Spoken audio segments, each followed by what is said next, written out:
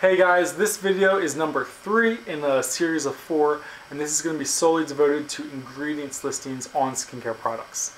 Now, I could probably go on this topic for 3 hours, but I'm going to try to make it very clear and concise and do the best I can to give you all the information you need to know when looking for new skincare products, okay? Ingredients, I would probably say it's the #1 thing to look out for. A lot of skincare companies will make claims, as I talked about in one of my previous videos, and it does not match up with the ingredients listing on the back, okay? So I'm going to tell you a couple of things to be aware of. You do need to keep in mind though, some skincare companies will put an ingredient in a product just so they can make a claim about it, okay? It has nothing to do with how effective the product is actually going to be, but they'll put it in there in such small amounts that it's not going to do anything for you, just so they can make a claim about it, okay?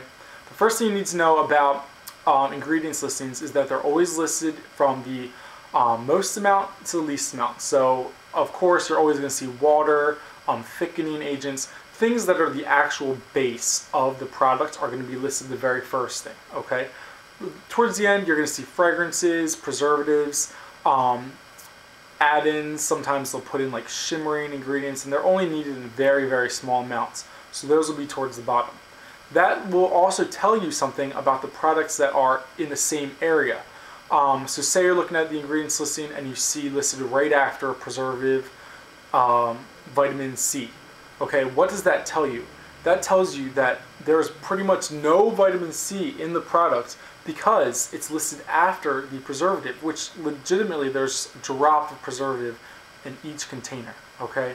So keep that in mind. It's going to help you kind of decode the ingredients list so you can make more informed decisions. Other things, let's say they put in some kind of herbal extract and it's listed right next to a fragrance. Fragrances are another ingredient that are only necessary in very, very, very small amounts. So you know just by looking at that, you know, there's pretty much none of that herbal extract present, okay? So it's not going to do anything for you. That's the other thing too about ingredients, is that though these plant extracts may have been very well researched, and generally they study them, you know, in a single dilution. So it would be the extract and a base, like water or glycerin or something like that, and then they'll apply it to the people that they're studying, you know, topically, and document the results. That pretty much doesn't reflect how that ingredient's going to act when it's blended in with a whole bunch of other ingredients. So you need to keep that in mind. I mean, of course, there are ingredients we know that are helpful to us, certain vitamins, minerals, you know, certain plant extracts that are tried and true, cocoa butter, shea butter, things of that nature, green tea extract. So, you know, those are like the big ones that you'll be able to easily recognize, but a lot of times you might have to put in a little bit of research to figure out if this product is worth the time, money, and effort, okay? Okay, so we know that how they work the ingredients listing, from most to least. And that is really, you should pretty much judge a product based on the first handful of ingredients. I'm going to give you a really great example here. This is one of my absolute favorite body moisturizers. You're probably going to think it's pretty girly, but it's Olay's Quench with cocoa butter, okay? This is an excellent example as to how you can read the ingredients and know that this is an outstanding product. Let's look at the first 3 ingredients. Water, of course. Most lotions are going to have water as the first ingredient. Glycerin is the base. It's like a thickening, water-binding agent. It allows your skin to retain moisture. And then the third ingredient is niacinamide, or however you say it. That is vitamin B3. Excellent, excellent benefit for your skin. And the fact that it's the third ingredient listed means that this is chock full of it. Going further down, the next couple ingredients, we have trophocaryl acetate. That's vitamin E. Cocoa seed butter, more thickening agent, arginine, another nutrient. This doesn't raise any red flags. Yes, towards the bottom you're going to see the typical preservatives, methylparaben, polyparaben. People are going to freak about the preservatives, but they've been very well studied and they're going to be just fine, especially when they're present in such small amounts. They barely make an effect. They're really only there to keep this product free of bacteria and stable for a longer amount of time. So this is just a great example as to how you can read it and know within the first 4 ingredients, you're like, okay, this is perfect, let's move on with it. As opposed to other products where they disguise the horrible ingredients as good ingredients. Here's my example. This is by a brand called Philosophy, a very popular skincare brand, and this cleanser is called Purity. It's a one-step facial cleanser. I had read a lot about it on Sephora. People were raving about it. It was like the top of the charts. So I said, you know what? There was this little package deal. I went ahead and got it. I wanted to give it a try. I made the mistake of using this product without looking at the ingredients. Within a couple weeks of using it, I noticed my face seemed kind of like irritated. It was red, almost like a rashy feeling, and it just didn't make sense. So of course, I went to look at the ingredients and see what was in there. Chock full of plant extracts. May not be a bad thing, but what plant extracts were actually in here? I came to find out they had put in pepper seed extract in this cleanser. Pepper seed. There is no benefit for pepper seed on your face, okay?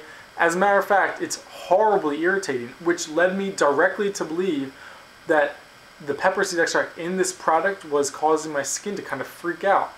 Other extracts in here, we had cinnamon, rosewood oil, sandalwood oil, sage. I mean, it just didn't make sense. All of these plant extracts were, shouldn't be on my face.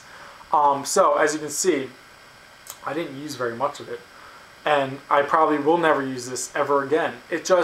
It kind of makes you frustrated because I would have never even purchased this, and it was expensive in the first place, if I would have looked at the ingredients and known that it was going to cause my face to freak out pretty much. Not to mention cause damage. The biggest thing about using ingredients, irritating ingredients on your face, is that a lot of time the irritation that occurs doesn't occur on the skin where you can see it. I was lucky with this one where I knew there was something wrong. A lot of times the irritation occurs underneath the skin where it's breaking down collagen, kind of just messing things up, for lack of a better phrase. And you don't see the damage until years down the line. So it's very important that you acknowledge the fact that there are irritating ingredients and you should stay away from it, okay? So, the other thing about ingredients listings that I'm going to move on to next is the fact that you're going to have to get familiar with some of the most popular ingredients and the different names that they can be called in order to actually make it worth your effort.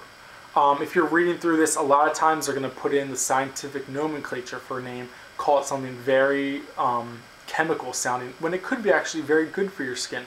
You're going to have to consult the internet. There are plenty of ingredient dictionaries that you can find online, and that will kind of explain to you what the product is, how it's used, and whether it's actually good or bad, and in what amounts it needs to be actually be effective. Okay? Really, you need to look past the product claims and look at the ingredients to know what is actually in it. If you have allergies, I'm sure you're already familiar with it, and a lot of people are going to do it with the food that they eat. So you should also be doing it with the stuff that you put on your skin. Okay, guys, it's a totally worthwhile effort. Just get used to it. You'll find out very quickly that they'll call vitamin E trophocaryl acetate. Okay, I know that one. It's down there. Like I said, vitamin B3 is niacinamide. Things of that nature. You'll become familiar with glycerin, certain types of thickeners, things of that nature. Okay?